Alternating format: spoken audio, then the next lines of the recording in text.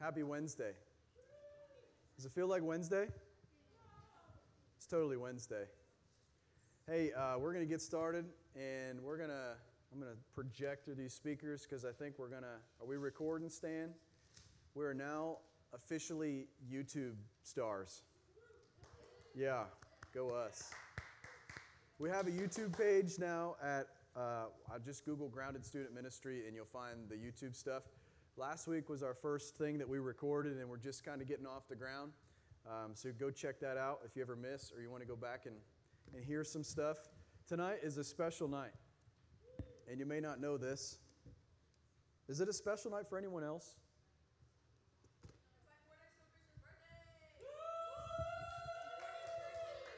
Wait, does that mean it's on Sunday?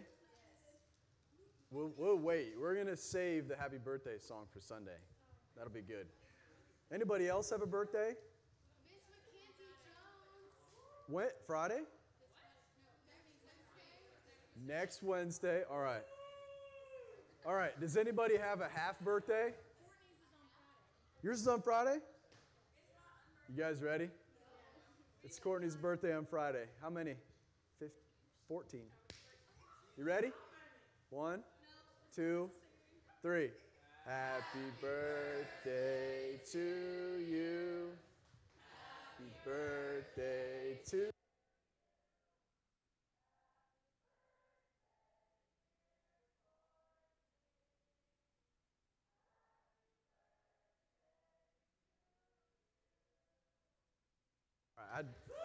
yes, hooray.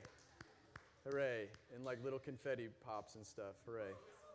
Confetti emoji. All right.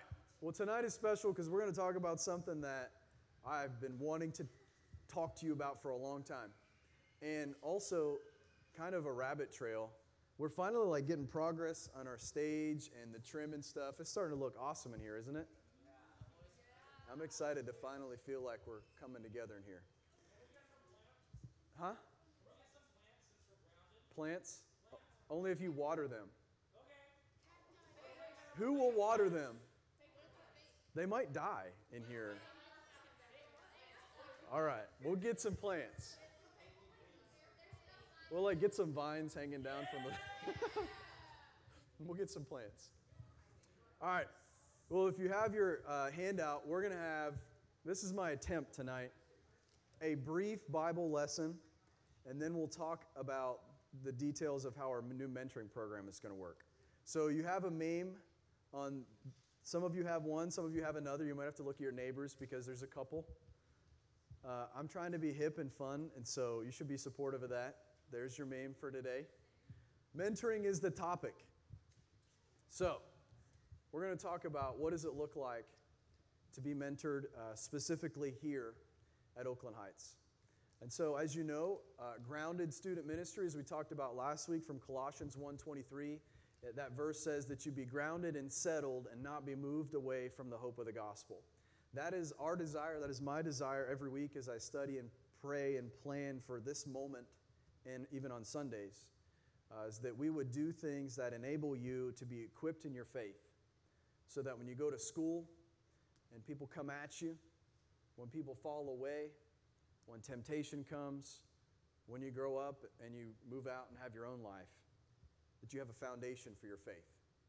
Because if you don't, as we saw last week with Jesus in Luke 6 with the two different places that the men build on, the earth and the rock, the one was wise and the one wasn't. And your life can totally be washed away when all the difficulties come if you don't have a foundation. Of course, we know that foundation is Jesus. If you don't know Him already, you don't have a foundation. But if you have a moment in time in your life when you would say, I've been born again, I know who Jesus is, I've been forgiven, I've been given the Holy Spirit, I'm a new person, then you can build upon the foundation of your salvation and not be moved away. So to aid that, I believe mentoring is going to help you. We've tested out, we have a few prototype relationships to feel out how this thing's supposed to shake down. And honestly, listen, I used to do things that were not student ministry before this, so I did not come here with a whole bunch of experience on how to mentor high school students. But I think after a couple years, I think August is 2 years that I've been in Georgia. We're starting to figure some things out, and we're going to roll it out. And so tonight, first, we're going to go to the Bible.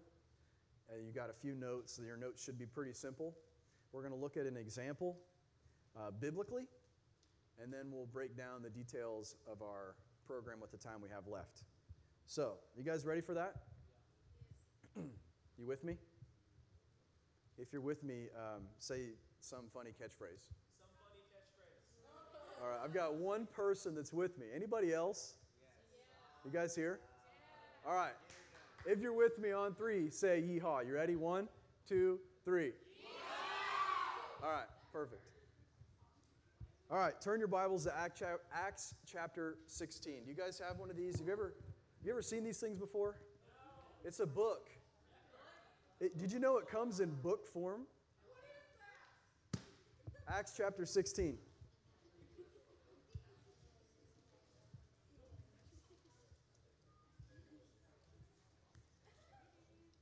And what's up, Darius? In your notes, you're going to see your first point. We have 3 points because that's how we roll. Is the mentoring process. No, I'm sorry, that's not it. What is it? Stan, give me point number 1.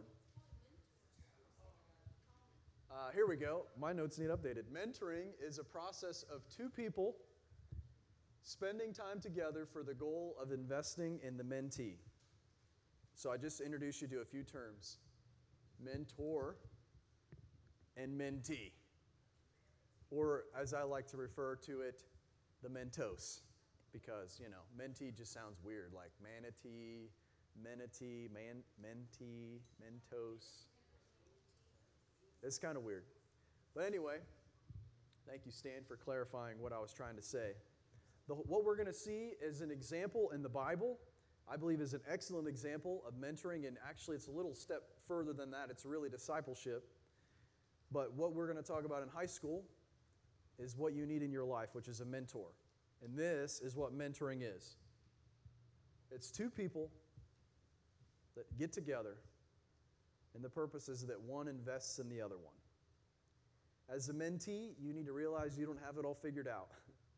And you're going to go to somebody else and say, hey man, let's talk. Why don't you hang with me? Why don't you keep me accountable? And so we're going to see that in Acts chapter 16. And before we get in, I just remembered we haven't prayed yet. So let's pray as we come to the Word, and we'll dive in. Father God, thank you for tonight and these students that are here with us, and just how you speak to us and you want to work in our lives. Even for this message that you put on my heart for them, I pray, God, it be for them. It's your word. It's not mine. These really aren't my ideas. It just comes out of your book. And so, God, I pray that you would speak to them and show them that it's good. I have mentors. I have people I look up to. They have people they need to look up to, the right people. And so, Lord, tonight I pray that you would teach us in your word, that it wouldn't just be academic, but that you would move in the hearts of your people to get accountable and to seek out some mentors. I pray it in Christ's name. Amen. All right, Acts chapter 16. Let's read 5 verses. You ready? 1 through 5. It says, then came he to Derbe and Lystra. All right, hold on. This is the Apostle Paul. If you're not familiar with the book of Acts, we're into chapter 16. It's through his ministry. I'm sorry, I had to give you a little context. The Apostle Paul, this is after Jesus has been resurrected and gone to heaven, and Paul has converted to be a believer in Jesus, and he's been doing this Christian ministry thing for a while, and he comes to this place that we see in verse 1 where it says, he came to Derbe and Lystra, and he beheld a certain disciple was there named Timotheus, the son of a certain woman, which was a Jewess and believed, but his father was a Greek. Okay, so Paul's doing ministry.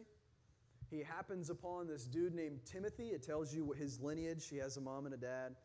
And then in verse 2 it says, of his character, it says, which was well reported of by the brethren that were at Lystra and Iconium. Him would Paul have to go forth with him, and took and circumcised him because of the Jews, which were in those quarters. For they knew all that his father was a Greek.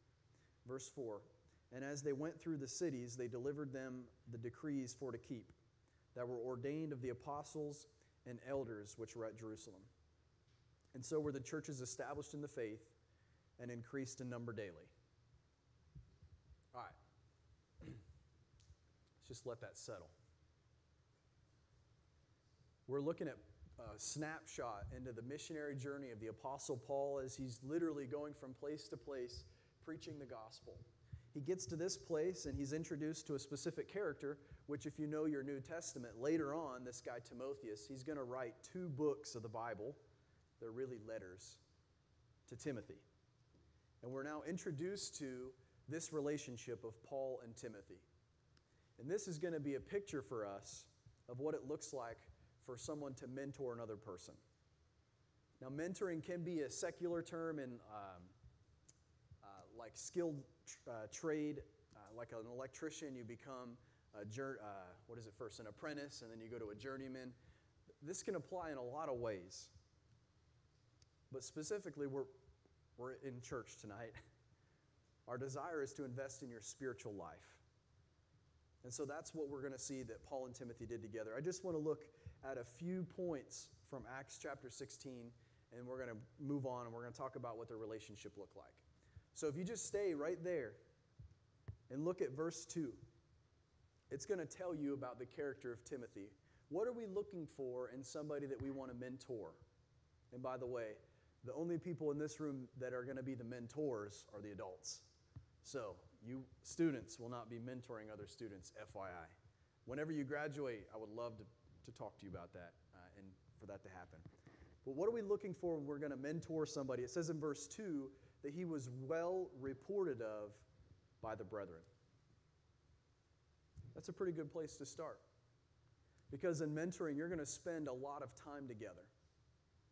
And if you want to flake out and you don't want to be faithful, or if you're not willing to grow and to change, mentoring's not going to work out for you very well. We would treat discipleship in big church the same way. When you grow out of high school, you can go get discipled. And that's fantastic. You should totally do that. If you never get discipled, I'm telling you, you're missing out.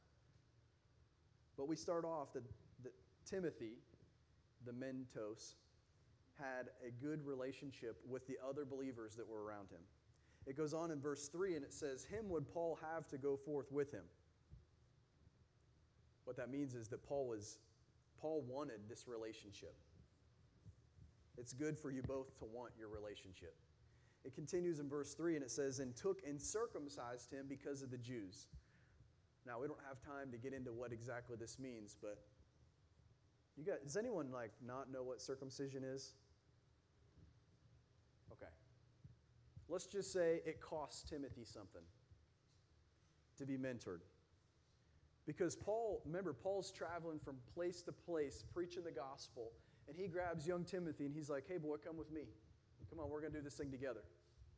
But there's this religious crowd that we're going to try to minister to, and they're going to want this particular thing to be done to you. And so you need to get circumcised. Now maybe we're not going to ask that of you in mentoring. Definitely not going to. Okay, no, let's clarify. No, maybe. We're not going to ask that of you in mentoring. But let's just say that it's going to cost you something. You feel me?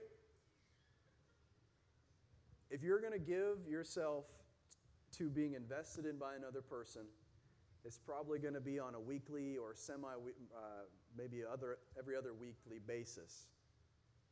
You might not be able to do everything else in your life. It might cost you something. As we go on, it says in verse 4, "And they went through the cities. They traveled together." Paul and Timothy's relationship wasn't only at the gathering in the synagogue. It wasn't only on Wednesday nights. Hey, we talked for a little bit before and after the service, so we're mentoring, right? No. It says they went through the cities. They literally walked from place to place together. And you can imagine, before having a vehicle, it might take you some time to get from place to place. And you can imagine maybe the conversations that you could have just kind of doing life together as you're traveling from place to place. I think a good mentoring relationship shouldn't just be academic. But nevertheless, it continues in verse 4 and says, they delivered them the decrees for to keep, which were ordained to the apostles. What that means is that Paul was going around teaching what the other apostles had already said, hey man, this is Christian doctrine now. So Timothy was involved in ministry with Paul.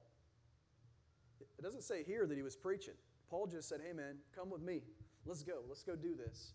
And Paul was the one doing the teaching. But Timothy was present. And so if you want to be mentored, you need to be present. You need to be hanging. You need to be doing stuff together. And so whenever your mentor says, hey man, I'm serving at this 4th of July thing, or hey, there's this Halloween thing or this glowing Easter thing coming up, I want you to come with me. Your answer is yes, by the way. That's a good mentoring relationship. And it continues in verse 5 and says, so were the churches established in the faith. As a result of Paul grabbing Timothy and taking him on his journey to teach the word, he was a part of a successful ministry. This was good for Paul, for Timothy, and for the churches. And so your mentoring shouldn't just be about you.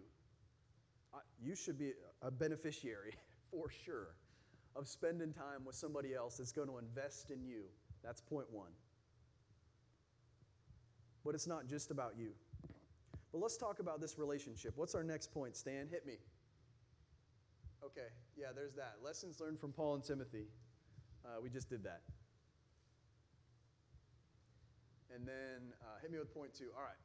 The mentoring relationship is more intentional and valuable than others, meaning than other relationships. Did you know that not all relationships were created equal? For example, the relationship I have with my spouse is different than the one that I have with you.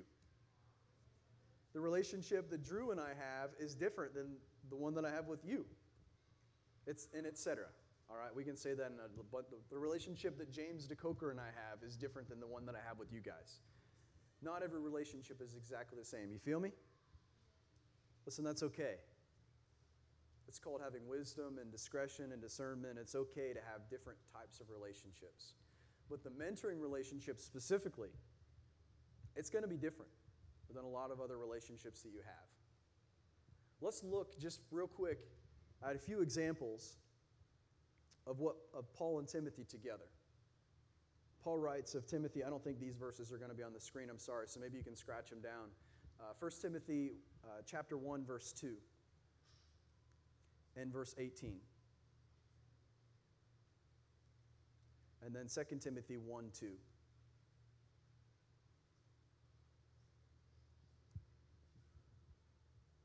In 1 Timothy 2, I'll read it for you real quick. It's just the very intro that I want you to see.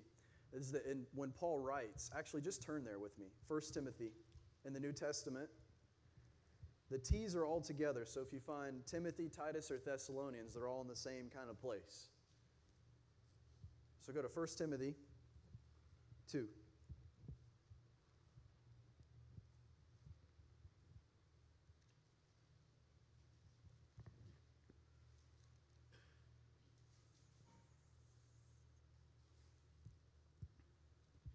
All right, 1 Timothy verse 1. Excuse me. 1 Timothy chapter 1, verse 2. Unto Timothy, my own son in the faith. Grace and mercy and peace from God our Father. What does Paul call Timothy? He says, my son, and then he prefaces it with, in the faith. I think I have a bullet on your handout that should say something like, Paul calls Timothy his son. Do you think that Paul and Timothy's relationship was different than the one that Paul had with, let's just think of another guy, Peter? Or Silas? Maybe him and Silas were similar. They were together. It was different. He says in a few other places, if you look, scroll down to verse 18. It says, this charge I commit unto thee, son Timothy, Again, Paul refers to Timothy as his son. And remember, he wrote this to Timothy, the whole letter, and then the second one. Paul cared deeply for this man. He didn't write to a whole lot of specific people. And so turn your Bibles to 1 Corinthians chapter 4, and we're going to talk about this, and we'll move on to the next one and the next point. We're talking about the relationship that a mentor and a mentee have together. It's really, this context is more of a discipleship relationship. But I hope that our mentoring can be more discipleship focused. It's not the same thing as what you'll do as an adult. But it still needs to be similar and give you an investment of spiritual maturity. But that relationship, like we're talking about, should be different than others. Check it out, what Paul writes in 1 Corinthians chapter 4 and verse 15. He says, "For though ye have 10,000 instructors in Christ, yet have ye not many fathers. For in Christ Jesus I have begotten you through the gospel. Wherefore I beseech you, be ye followers of me." What Paul says in verse 15 is that you're going to have a lot of people that are going to get up and teach you. He says 10,000. That's a pretty large number. If you're faithful in your Christian life, it's possible that you'll have that many different people speak truth into your life. For example, I've listened to the radio and heard Ravi Zacharias and all kinds of other guys teach and preach, but I've never met that man. You guys know who that is? It's spelled like R-A-V-I. I encourage you. He's a really good apologist. You should go check him out. I've never met him. He can't call me son. We don't have a relationship. But he still instructed me in the Word. I've still learned while he's taught. But he goes on to say that there's something else you can have. Yet have ye not many fathers. And so if you're going to have somebody in your life that's going to really invest in you and grow you, that's going to be unique. And I believe you can have more than one. He says not many. So I don't know how many that is, but it doesn't mean it has to be one. He mentions here specifically that he's begotten the Corinthians through the gospel, meaning he preached the gospel and they got saved, and that's how he became their spiritual father. But even so, you can have a spiritual father that hasn't led you to Christ. And ladies, the Bible is gender specific in its pronouns, but this still applies to you. You can have somebody that serves in a fatherly-like role. We could say motherly-like role, perhaps. But someone that's older and wiser and will provide for you and give you direction and keep you accountable. So this is a snapshot at the relationship that you should have with a mentor. And your last bullet there in point 2 is, do you have a spiritual father? Just think about your life. Is there anybody in your life that you would say, yeah, man, I know I can go to that person? Maybe that's not me. That's all right. I won't be offended if it's not me, by the way. If you want it to be me, I mean, I'll be your daddy, I guess. Oh, shoot, man, that's too much. All right. We got to censor that out. Your youth pastor did not say, I'll be your daddy, okay? That didn't happen. Oh, man. Listen, if it's not me, I won't be offended. Maybe it's your small group leader. And listen, I'm hoping that our mentoring program takes off and we have more than small group leaders can handle. And I'm looking to recruit some other people who will be good to hang with students. And it's okay. You may not get to pick your mentor. It's about the relationship. It's about the investment more than it is about being friends. So let's look at our third point. Point 3. Eventually, the mentoring relationship transitions from mentor and mentee to peers. You guys see that? Are you still in 1 Corinthians 4? All right, remember what we just read about Paul saying you have a lot of instructors, but you don't have many fathers? Check out the very next verse. Look at verse 17.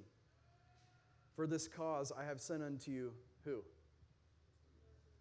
Who? Say it again. I don't know that you're paying attention. Tell me. A few of you are listening today. Okay. He just said you don't have a whole lot of fathers.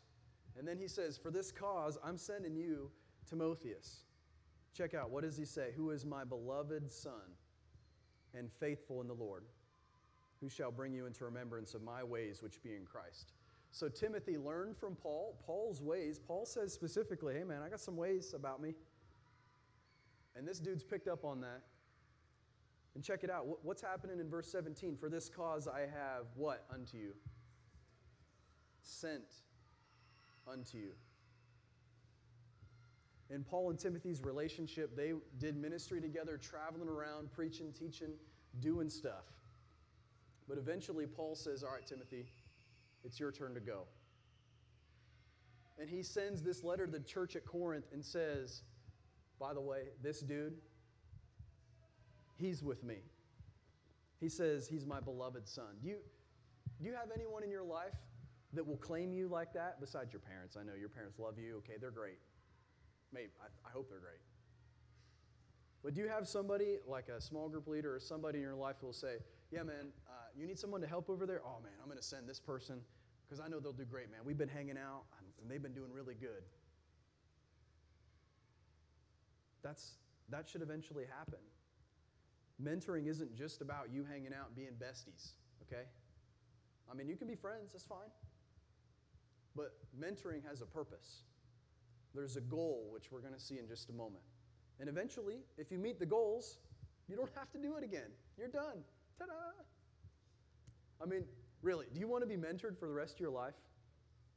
Do you want somebody to always have to be like, now listen, you're not doing that right, let's do it this way, why don't you do a little more training, a little more practice? I want to be my own man someday, right? Or woman. You'll be your own woman someday. Mentoring has a purpose. And once we accomplish the purpose, the relationship continues, but it's just different. It's not the same. It's disbanded in the sense that you're both going on to do different things, but the investment remains. The investment doesn't go away. And I have some extra verses for you that I don't have time to get to. So, that concludes our what's supposed to be 10-minute message, but it was like, yeah, I know you're looking at your, how many minutes was it? 2 minutes. All right, good. We have lots more time. All right. Did we plan a closing song tonight? I don't remember. All right, we'll take a vote when we're done. For which one? There were 3, right? All right, let's talk about this, the Grounded Student Ministry Mentoring Overview. Now that you got all that Bible in your brains and Paul and Timothy, we can talk about how this thing works. And this will just be really brief. I'm going to pass one of these things out. Will you take that, pass it around? I have developed, with the Lord's wisdom, an application. You don't have to fill it out. This is just for an example for you tonight. And this is going to be the thing, or I might revise it a little bit. But a way that you can be mentored is to fill out the application. And please, no obligation, but anybody's welcome to try, or to, how do I want to say this? To sign up. Thank you. I'm running out of my words, so I better be careful with my time. Huh? Well, if you didn't get one, then you can't be mentored. I'm sorry.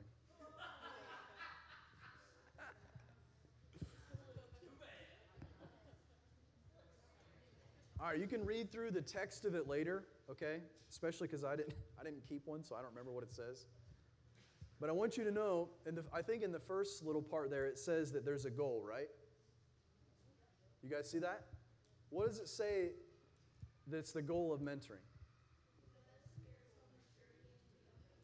All right. So, if something has a goal, then that means we want to achieve something, right? So, our mentoring, we'll hang. The relationship, as we're going to see, will start hanging. You need to start easy and just hang. But eventually, we're trying to get somewhere. And the goal is to invest spiritual maturity into another person, in our context, young people. So that's the goal. Once you reach the goal, you move on to the next person. That's how it works. How this is specifically accomplished is through 2 phases. And listen, this is just, it is what it is. It's real simple, and it lines up with our grounded vision.